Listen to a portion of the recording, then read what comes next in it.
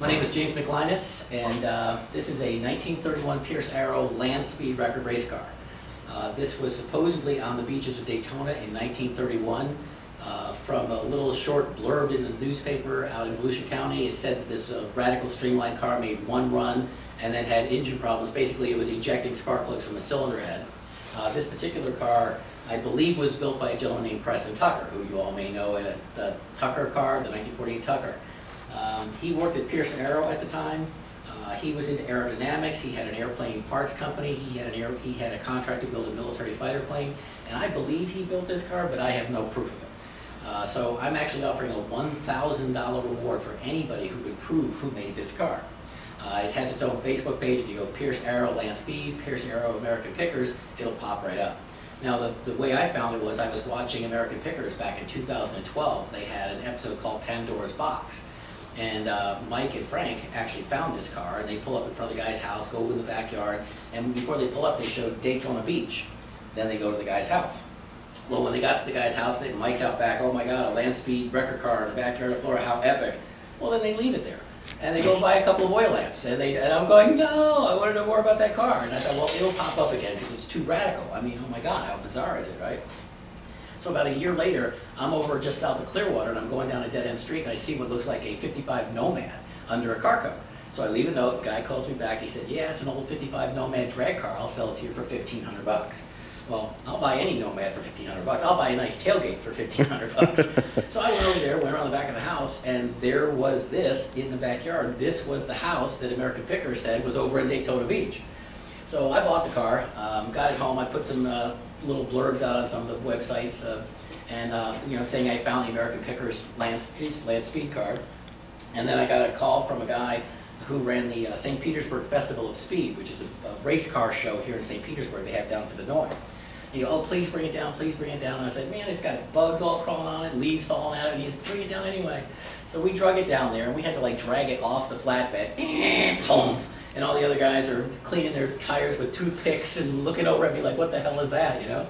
But it was on the grass, and my car was the only one that had no grass around it. People wore a path in the grass around this just looking at this car. And at the end of the day, they called my name, and I went up front, and this car won a great big crystal trophy for the American Racing Spirit Award.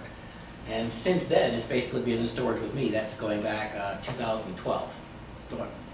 So it's got a lot of history to it. I want to find out more history to it.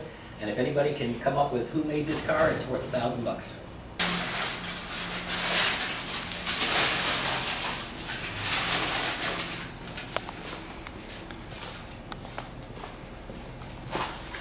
Yeah, so tell me about the motor placement.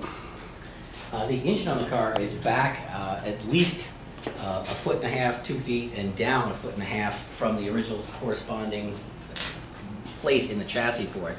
All the driver controls have been moved all the way back to just in front of the rear seat. It has a manifold for 4 carburetors. Somebody liberated the carburetors a while back. It has an aircraft-style tachometer, and on the side here, somebody built this little box right here out of aluminum with gears to take the oil and water pump shaft and put it into this box and convert it to match the aircraft's tachometer in the dash. And then the speedometer is also aircraft, and it's airspeed driven. So it has a regular speedometer, and then it has a 300-mile-an-hour speedometer in the dash from airspeed. Wow. It also has very cool aircraft-style hinges. If you focus in on that, I'll open it and you'll see. You see it has a weird double plated mechanism in there.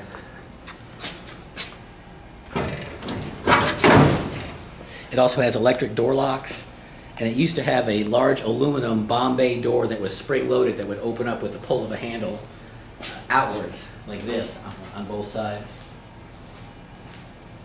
It's complete except for its radiator that someone stole and the carburetors that someone stole.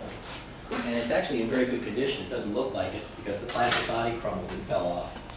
But this is the first plastic car that was ever built. And if you look at the 1931 Pierce Arrow Silver Arrow, you'll notice that it has the exact same body side dimensions as this car. And on my Facebook page for this car, it I cut the side of this off and I put it on the Silver Arrow, and I cut the side of the Silver Arrow off and I put it on here, so it fits perfectly. So whoever did the Silver Arrow had seen this car, and that's another reason why I think it's connected to Preston Tucker, but again, I can't prove it.